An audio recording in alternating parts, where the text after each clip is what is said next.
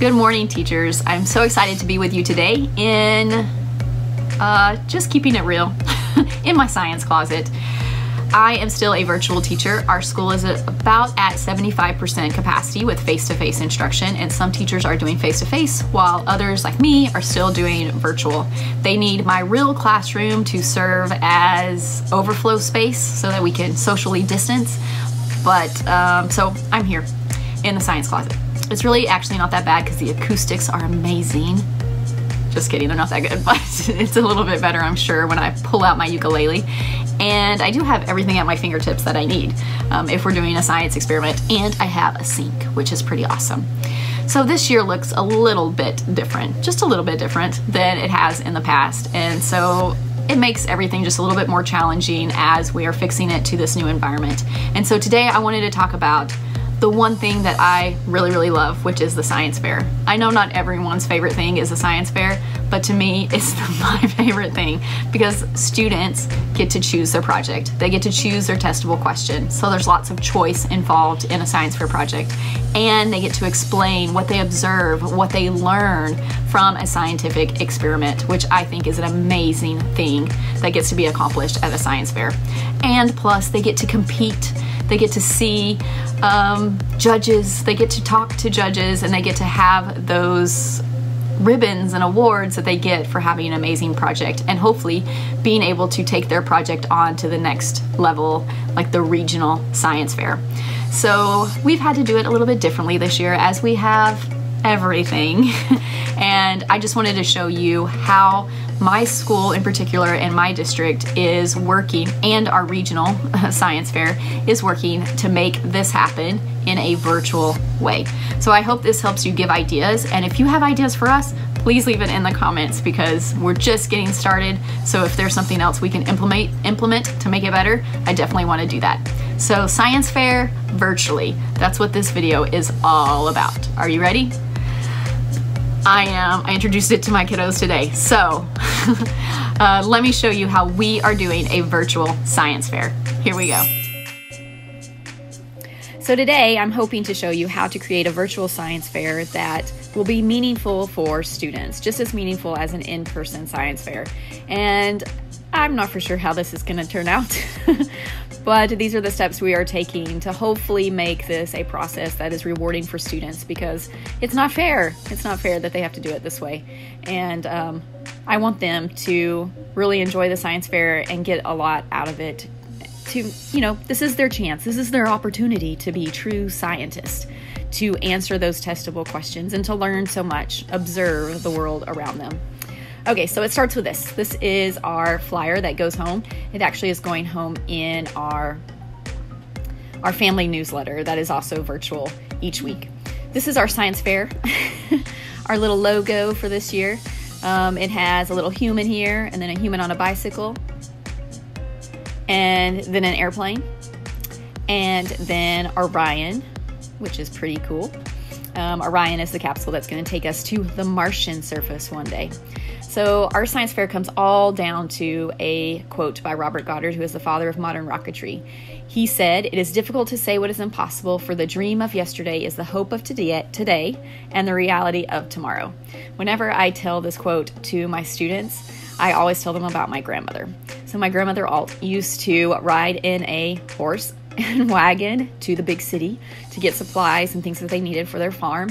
And she told us about how she would lay in the back and look up at the stars and the moon and wonder what was there, what it was like, what they were. And she would say a little poem that went something to the effect of, "I see the moon and the moon sees me. God bless the moon and God bless me." And then in her lifetime, not only did she get to ride a bike and drive in a car, she loved the Caprice Classic. I think she had a couple of them. But she also got to ride in airplanes, and she got to see men walk on the lunar surface, Americans, which is pretty awesome that she was able to experience all of that in her lifetime. And so I want students to know that whatever they're dreaming today is definitely going to be the reality of tomorrow as we innovate in this day and time. So this year's science fair, unfortunately, is 100% virtual, and students will join our Google Science Fair classroom. So our Google Science Fair classroom is right here, and I want to show it to you. So students will join our classroom, and this is where they will receive all the information they need to make their science fair project a success. So first off, our stream is difficult to say what is impossible in the science fair project. Yes, that's cool. Okay, so first off, of course, you have to have your science fair t-shirt. Now, our science fair t-shirt is pretty awesome, I think. So we have our little logo here, our little banner, and then it says it is difficult to say what is impossible, and then of course the dates for our particular science fair. Now, Custom Ink is a great website to do some fundraising, because I think the t-shirts cost is about $18, so we're going to get about $2 per shirt that will be able to go to our science department to buy more lab equipment, of course, because we always need money to buy lab equipment. But what's really great about Custom Ink is that students will come here, they will pay for it here, so you don't have to deal with money, you don't have to deal with anything like that. Students will come here and pay for it. They can have it delivered to their home if they're virtual students. They can have it delivered to school, and so it just makes it a lot easier to do t-shirts, because if you've done t-shirts in the past, you know that it's not always easy to do t-shirts. So this is very easy. And then at the end of your promotion, at the end of your t-shirt sales, they actually send a check to your school. So it makes it a lot easier, and it's very good for virtual because it can be sent to their home as well as the school. Also, in our Google Classroom on the stream, I have our science fair packet. I also have We Are the Explorers. Roger, roger, you're looking good. 3, 2, 1. We Are the Explorers. If you have not seen this YouTube video, you need to. And plus, it is narrated by Optimus Prime, so the students get a really good kick out of it. So We Are the Explorers, and it just reminds us that, you know, humans, this is in our nature to explore the world around us, and we do that through science and through science fair projects. Okay, under the Classwork tab, we have everything that they will need to make their science fair project, from determining what testable question they will use, to the template they will use, to the judges' score sheets. It's all here. So first off, picking a testable question. So of course, I put on there Science Buddies. Science Buddies is an awesome website. You can do the topic selection wizard. So in this particular one, you can say you're a student. You can put in when your science fair project's due, how much time you have to work on the project, what grade level, and if there's a specific area for your project, and then you hit continue. Then students will be able to fill out what they are interested in this science interest survey. And as they do that, it will make recommendations about different science fair projects for them to do. That would be great testable questions. So I love Science Buddies. Also, in our Classwork tab, we have a how-to. So we have another link to the science fair packet. We have how to do an elementary science fair project, which comes from our regional science fair.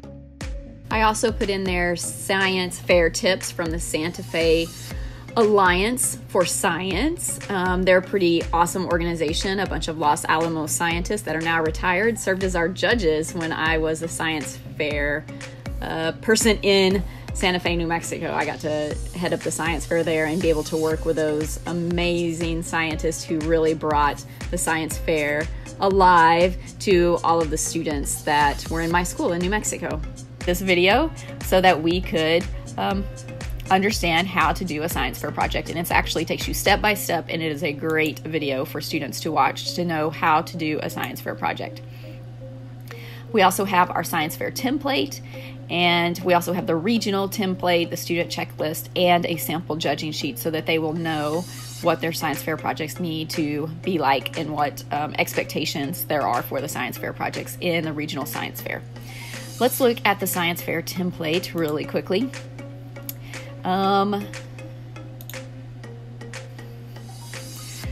So since our science fair is going to be virtual, we have to have our projects be virtual as well. And so this is the way that our district is going to allow students to create their science fair boards virtually. So we made a Google Science Fair template, and this actually comes from our regional science fair. Our district made it a little bit bigger because the regional science fair project, I'll show you, is pretty small. And we thought that would be difficult for our 5th grade, 4th grade, 3rd grade, definitely students.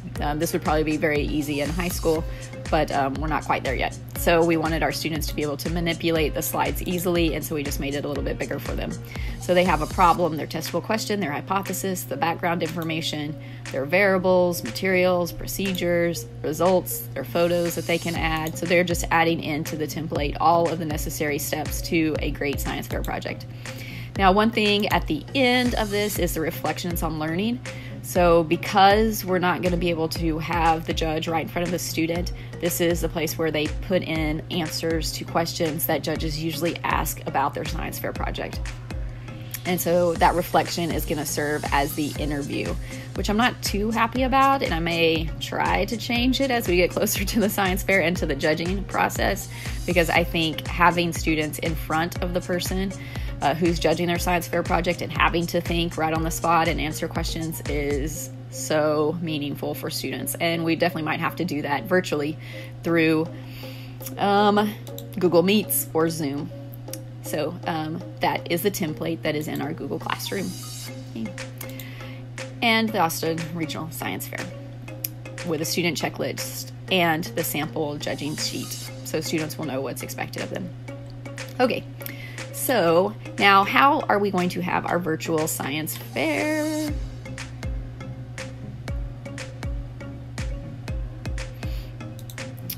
And it's going to look a little bit like this. Okay, so you can create this however you want. Our district technology person created this one. And you will just link the project with a number, and then parents, students, the judges, when it's time to judge, will be able to click on the links that are associated with each of these numbers, and it will take them to the science fair project. Now you can do this by class, like 5th grade. You can do it by Miss Bright's class. You can do it however you want, and then just link those. It will be a PDF by the time they link it on here, so that the judges can see, and so that parents and students can see what other students did as well in our virtual science fair. Now, our school is going to have a Science Palooza Day, where in English and math class and science class, they're going to be doing science-related activities.